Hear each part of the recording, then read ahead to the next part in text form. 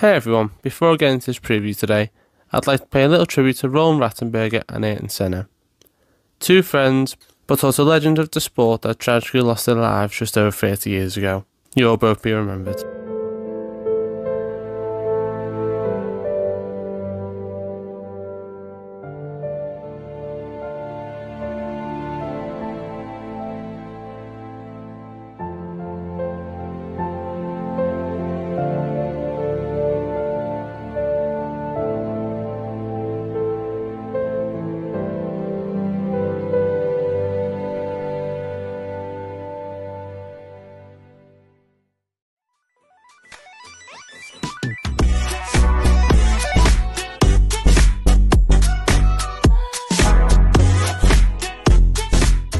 Hello and welcome to the preview of the Imola Grand Prix.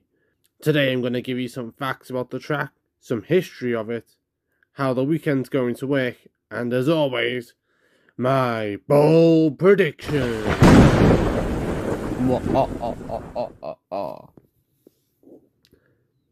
And guess what? I was technically right last week. Hulkenberg scored points in the sprint, so technically I was right.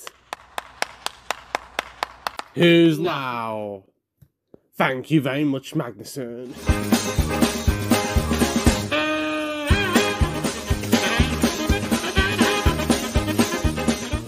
Imola was open for business from 1953, beginning to host F1 races from 1980. This track has a rich and sometimes sad history. It was a race that was off the calendar for nearly 15 years and made its glorious return in 2020. It was good to see it back as it's a staple of the F1 calendar, showing us some of the best showdowns we have had in F1 history. This is perfect for Jenson Button. Schumacher too busy watching each other. Schumacher pushes Montoya clean off the road.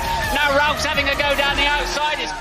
The track is a very all-star track with gravel traps on the end of nearly every corner. The track is 4.9 kilometers long.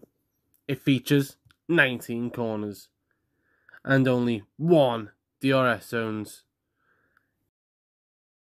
Being old style, it is tighter than most and not as set up for modern cars, meaning that overtaking will be at a premium during the weekend.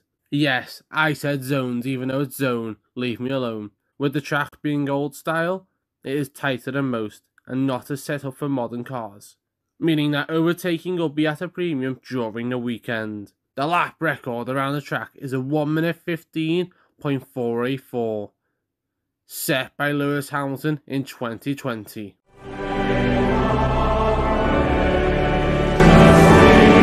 Driver with the most wins around Imola is Mr. Imola himself, Michael Jackson.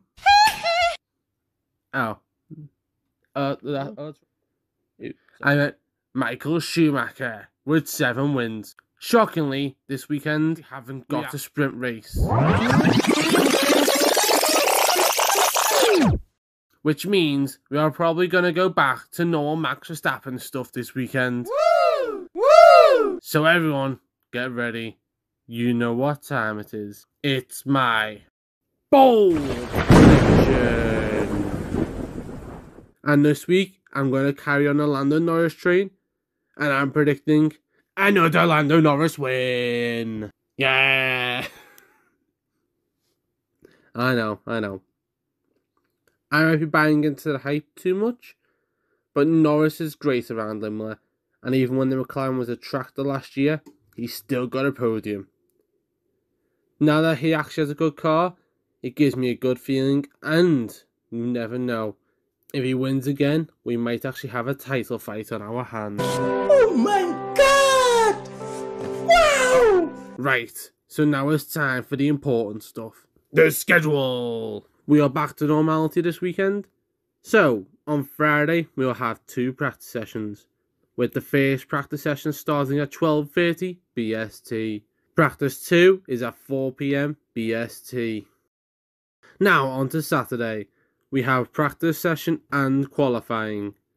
Practice 3 will be at 11:30 BST, with qualifying set to start at 3 PM BST. Now, finally Sunday, and here we go. We are lights out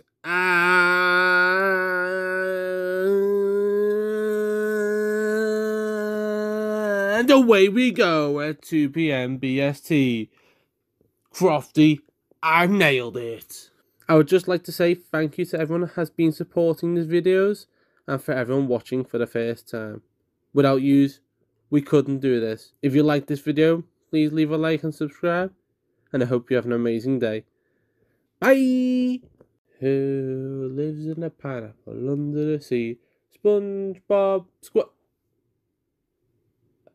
Pants!